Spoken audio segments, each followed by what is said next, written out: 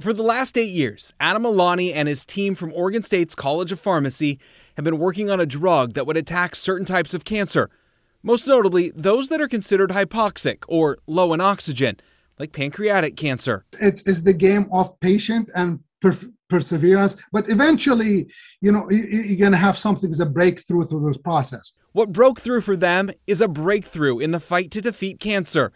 Cancer in the pancreas is difficult to fight. So when it develops, it creates its own microenvironment, sort of puts a bunker around it as a defense, and severely drops the oxygen levels, which is also what makes it hard for any drug to attack pancreatic cancer. So Alani's team used the very defense that the pancreatic cancer tumor uses to defend itself to beat it. They created a drug that's protected from low oxygen levels that helped it survive longer. We spent a lot of time to come with the best packaging for them. And they said, okay, now we have the best package, and now let's see if they're going to work or not. Pancreatic cancer is one of the most deadly types.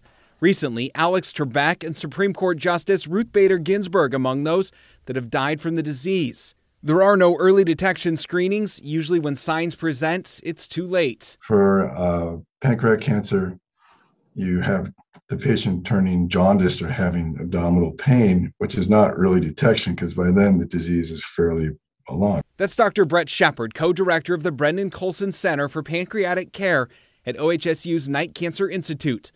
While Alani's team provided the drug, his team provided the cancer cells to put those drugs to work on. This is really an example of team science. No one can really do this on their own. This is an example of collaboration between two different sites, and it's how we make progress in this world. Eventually, through trial and error and using mice as research, they found that after 100 days, we looked at the tumor tissue, all of it, it become more responsive to the treatment. And this is why we ended with the tumor in general cured in the mice, and it did not reoccur again. Which gives someone like Dr. Shepard that has spent his entire career trying to find a cure, hope. Not only gives me hope, but I hope that it gives patients and their families hope, because we've made a lot of progress. All right, now this is still a ways off from being used as treatment. It still needs to get approved and approved for multiple human trials as well. They say it's still a few years off, but a step in the right direction. Tim?